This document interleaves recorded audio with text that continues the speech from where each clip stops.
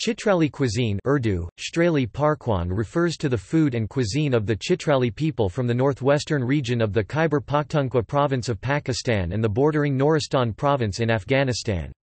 Chitrali food has a regional variance in contrast to many other cuisines of Pakistan. The food of Chitral is very similar to the cuisine in neighbouring Gilgit-Baltistan.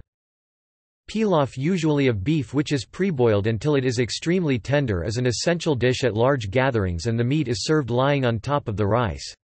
Salty buttered tea is popular in Chitral as is green tea and very bitter black tea called troq chai.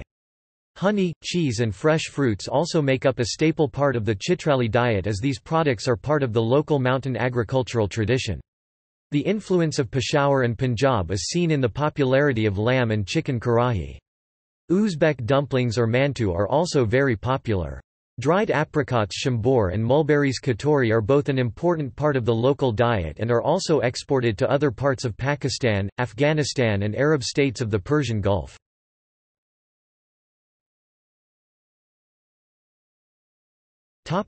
Breads. Tikki, a thick leavened loaf baked over coals in a special mold. Because of its hard crust it can be stored for weeks. It is popularly eaten at breakfast or in the afternoon. Kesta, a bread made from a liquid batter which has been allowed to ferment and is cooked on a griddle. It has a slightly sour taste and a spongy texture. Fulka, the standard South Asian chapati. Rashiki, thin pancakes or crepes made of a batter consisting of whole wheat flour, water and eggs. They can be either savory or sweet. Sweet rashiki is served with honey and cottage cheese.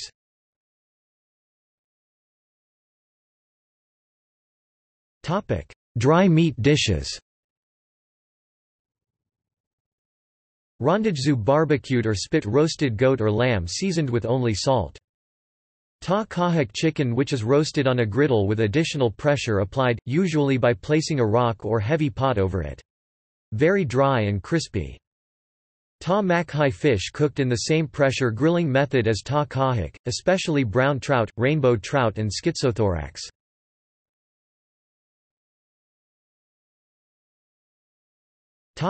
Soups.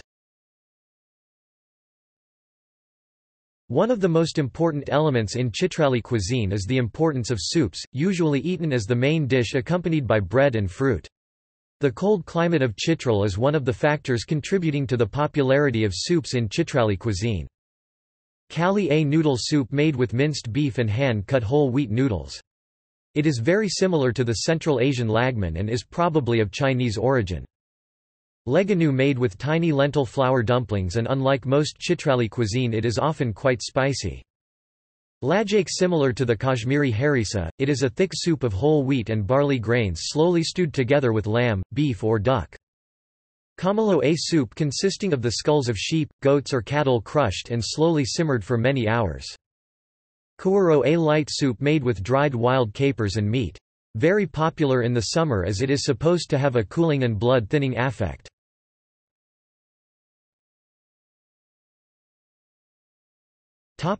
Indigenous dishes. Galmandi, a dish of layered flat breads with a filling of cottage cheese, coriander and chives and covered in melted butter and walnut oil. Chir a shapik, similar to galmandi, but with a white sauce, similar to bechamel replacing the cottage cheese. Kalebat, a dish made by cooking whole wheat flour with lamb fat. Shrasharp, a type of unsweetened halwa made from germinated wheat grain flour. Pushar tikki, a loaf of tikki bread baked with a mince meat filling, a type of meat pie. Other variations include Fanak tikki, which is filled with cottage cheese, and Pandar tikki filled with matured cheese.